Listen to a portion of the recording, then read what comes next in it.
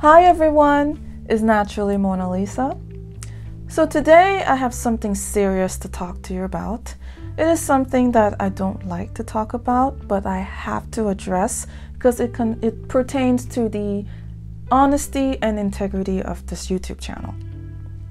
So I've been seeing some comments recently about how some people are unhappy with me promoting a certain brand and pointing out that this brand features products that have harmful ingredients in it and I shouldn't be promoting this brand. And I realized that perhaps I should really be honest and address this issue.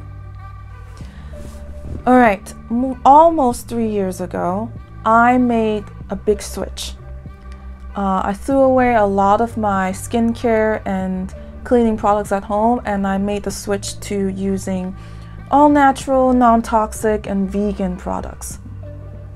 And at the time, I was watching Shark Tank, and one of the episodes on Shark Tank features a company called Better Life. So Better Life is a company that advertises that their products are safe for everybody. And when the co-founders went onto Shark Tank, they even sprayed the product into their mouth to prove to the sharks that it's safe for anybody to use. So at the time I saw that episode and I thought, oh, this is perfect for me. This is what I'm looking for.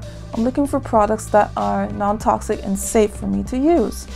Because I personally have several conditions such as eczema and asthma, right? So I purchased a lot of their products. I purchased their all-purpose cleaner, their bathroom cleaner, their carpet and odor eliminator, their dish soap, and their hand soap. And I used their products for more than a year. I was pretty satisfied with it.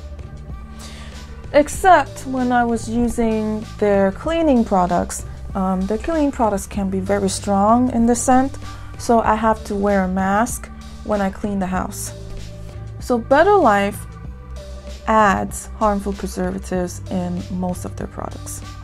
At first, it was only added to their cleaning products, like their all-purpose cleaner and bathroom cleaner. I'm gonna have the words listed on the screen right here. I cannot pronounce these words, but these two are very harmful preservatives. So they changed the formulation of many of their products and they started adding these two harmful ingredients into their dish soap and into their hand soap. And so this is a dish soap that I used to use. This is their unscented dish soap that I used to use, and I loved it. It works so well as a dish soap. And it's unscented and it doesn't have, at the time at least, it doesn't have any ingredients. Even now, I saved this bottle for more than a year now. And more than a year ago, when this was produced more than a year ago, on the label, it doesn't have the harmful ingredients listed on it. But then I noticed in the last few months, they started adding these two preservatives. So yeah, I've stopped using these products for almost a year now. But I still have videos on my channel featuring Better Life products.